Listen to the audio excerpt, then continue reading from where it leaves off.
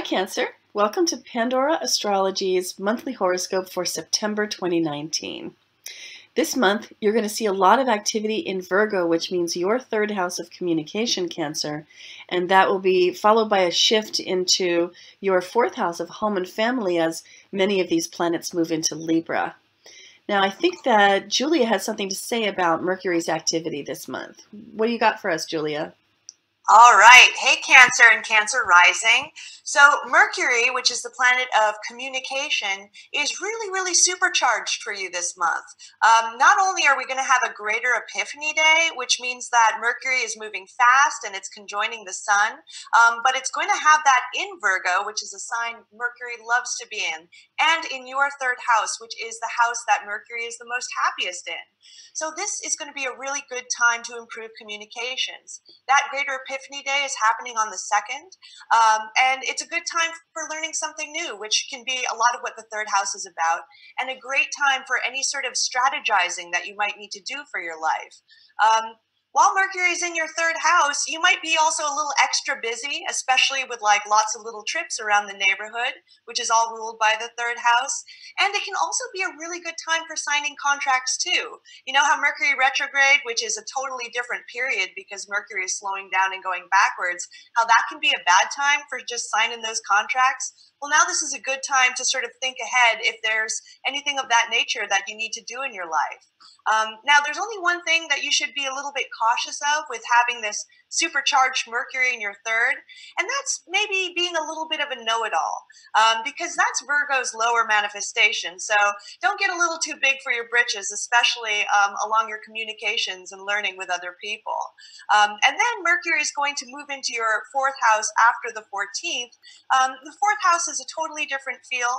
It relates to family and home. And when Mercury is in there, our communications might become a little bit more private, and we might feel like socializing, because Mercury is a very social planet, and maybe going over ideas with our family members a little bit more. Natha, what do you have to say about Venus and Mars this month? Yeah, hi Cancer. So let's talk about Venus and Mars. So Venus will be starting the month also in the sign of Virgo, and then later on September 14th will move into the sign of Libra.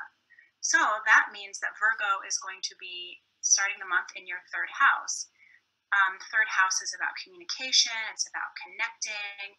And so with Venus, we tend to look at Venus through the lens of love. So this is a good time, this first part of the month, to really communicate well with the people that you love. It's also would be a good time to do self-improvement. The thing to watch out for, though, is to get nitpicky, especially with yourself. So, do some improving if it needs to happen, but don't be mean to yourself in the process. And then later in the month, Venus is going to move into Libra, and Venus loves to be in Libra because Venus rules Libra. So you may feel particularly charming, and this will be happening in your fourth house. So, use some of this eye for beauty that's going to show up and apply it to your home. It's a good time to make things pretty if you have any sore spots. And we're talking about Mars. Excuse me. Mars is also starting. Actually, Mars will be in the sign of Virgo all month, and it will be in your third house. Julia talked about an epiphany day, and we have another epiphany day called Heroic Epiphany Day. And this is when the Sun and Mars are conjunct in the sign of Virgo. This is a really good day for starting projects, especially ones that require mental agility. It would also be a good day to get some physical activity in, but make sure to be a good sport. And know that Mars can be a little bit critical in Virgo, but Mars can also be really analytical and diligent, and those things come in really handy when it comes to communication. And since Mars is going to be in your third house all month, you'll be communicating with that Mars in Virgo flavor. Amy, I know you have some moon stuff for us too, and some other stuff too, I think. Yes, there's going to be a harvest moon, which is the full moon that happens during the sign of Virgo. I'm going to make it a little quieter around here right now. Juno the dog has joined us. Juno the dog. I put her right into this horoscope, but I can't guarantee that. So there's this harvest moon happening on the 13th, and a full moon, of course, a harvest moon is a full moon. And that's going to be where we see the sun and the moon opposite each other in the sky. And the moon is hanging out with Neptune up in your 9th house of growth and expansion and travel.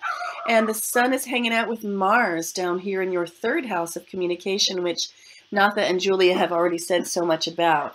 So expect there to be a kind of a duality there, a bit of a stretch pulling you in these 2 different directions, where this Mars and Sun make you want to, stay focused on the details and organizing things and paying attention to correctness and perfection. Whereas that Moon and Neptune just want to pull you out into the adventure of the imagination and of dreams and things that feel more expansive than that.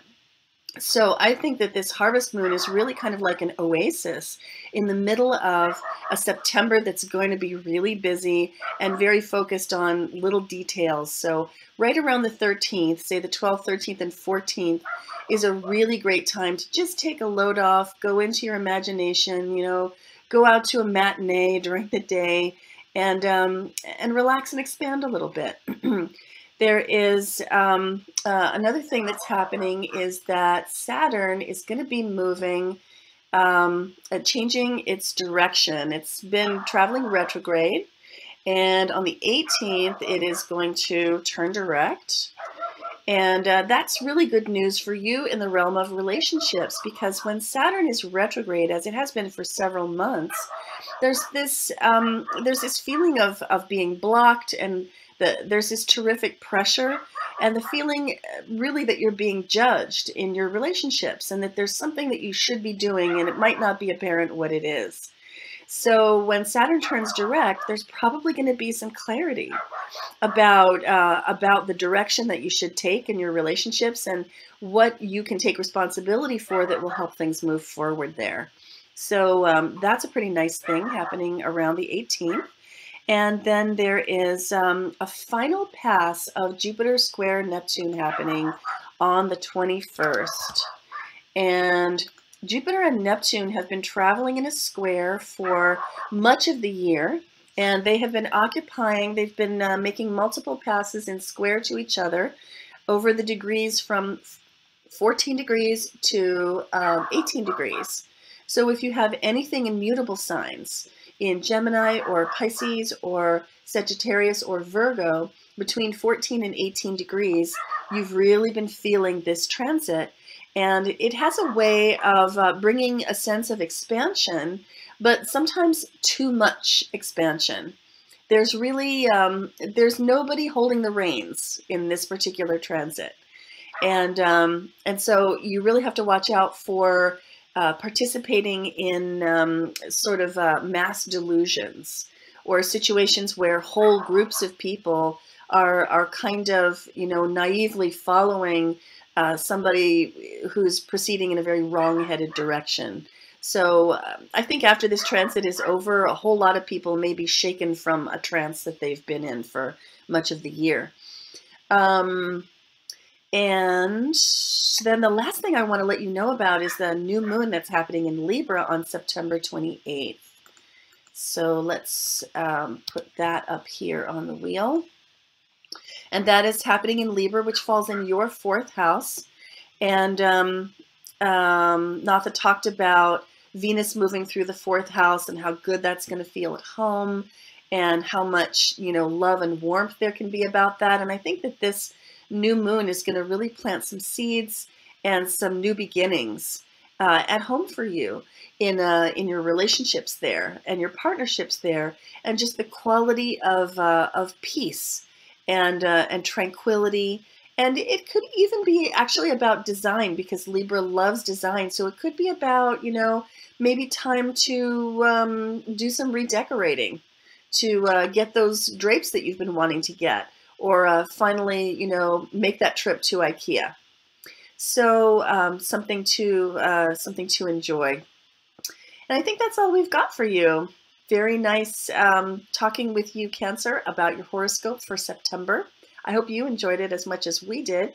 We'll put out another horoscope next month, and you can always find that in a playlist on our YouTube channel, Pandora Astrology on YouTube.